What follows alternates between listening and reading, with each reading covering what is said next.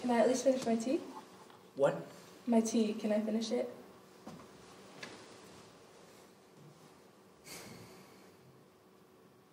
Did Veronica tell Nikki about her dinner?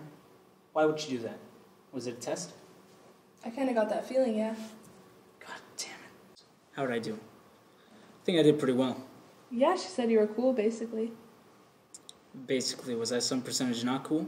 No, she said you were cool, but, you know. No, I don't know. Sort of how you are. It's fine. Relax. How I am. What does that mean? Sort of like me. Sort of like you. Up to God she didn't tell Nikki that. Why? Because it's just wrong, lumping you and I together like that. It's just not right. I don't think Nikki would like it, especially with all the shit you just told me. You think I'm crazier than you?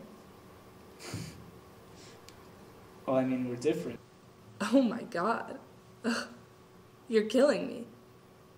You know, forget I even offered to help you. Forget the entire fucking idea, because that must have been so fucking crazy since I'm so much crazier than you. Would you keep your voice down? I'm just the crazy slut with the dead husband. Shut the fuck up. Fuck you. You shut the fuck up. Okay, Tiffany, would you calm down? Okay, I don't think you're crazy. Yes, you do. No, I don't. You told your therapist that you're in a superior mental illness category, didn't you? What? Hey, calm down. Just leave me alone.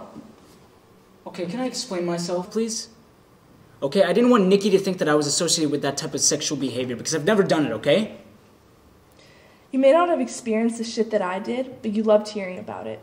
You know, you're afraid to be alive, you're afraid to live. You're a liar, you're a hypocrite, you're a conformist. I opened up to you and you judged me. You're an asshole, you are an asshole.